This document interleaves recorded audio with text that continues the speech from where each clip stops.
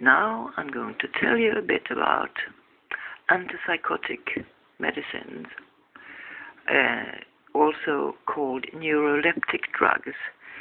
I recommend this book, Toxic Psychiatry by Peter Breggin.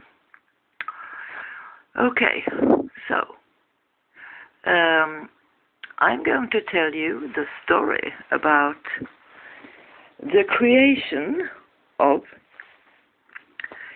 the very first neuroleptic drug. It was created by the French neurosurgeon Henri Laborie in the beginning of, 1950, 51, 52, and then he had a brother-in-law who was a psychiatrist, and he thought, well, it works very well in operations as anesthetics. Maybe it can be used to calm very agitated patients. So they started calming them. 20, they started with 20 patients. I read the very first article by these French psychiatrists, Jean Delay and Pierre Deniker. I'm translating it into Swedish.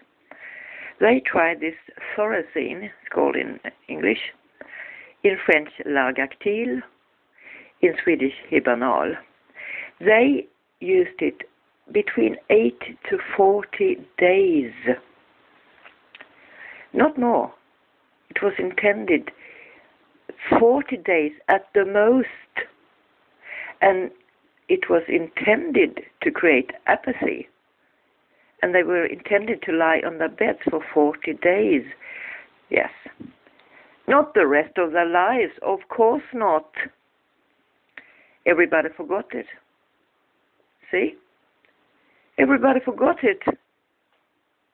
So, that was the beginning. Interesting. An anesthetic, originally, for operations.